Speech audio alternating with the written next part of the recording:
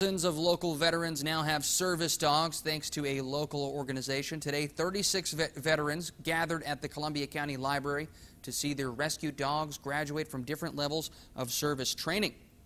News Channel 6's Stephanie Borman was there, and Stephanie, 36 canines were awarded their certificates. And what kind of skills do they learn?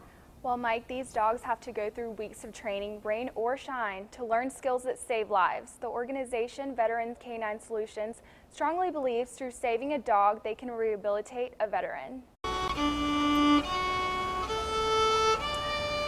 To give these veterans a better quality of life. Home of the free because of the brave men and women who fight for our country. But coming home and readjusting is not always easy. I had been through all the treatments I could possibly go through that I was aware of at the VA, and I just needed something else because it just wasn't enough. Now many veterans are turning to Veterans Canine Solutions. The nonprofit takes dogs off death row in shelters and trains them as service dogs. He saves my life every day. Giving dogs and veterans another chance at life. With this dog, they can have a quality of life where they can go places, they can do things, they can enjoy life the way it should be enjoyed. CEO and founder Jerry Lida says the VA doesn't recognize service dogs as therapy because not enough studies have been done. All they got to do is ask any one of these individuals out here what that dog has done for them.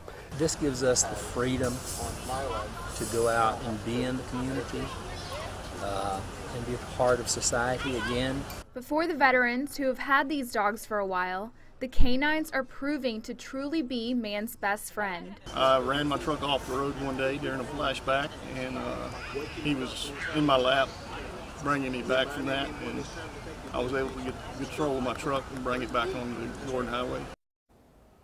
On Saturday, September 26th, the group is doing a Canine for Heroes ride starting at the Augusta Harley-Davidson to raise money for an indoor training facility.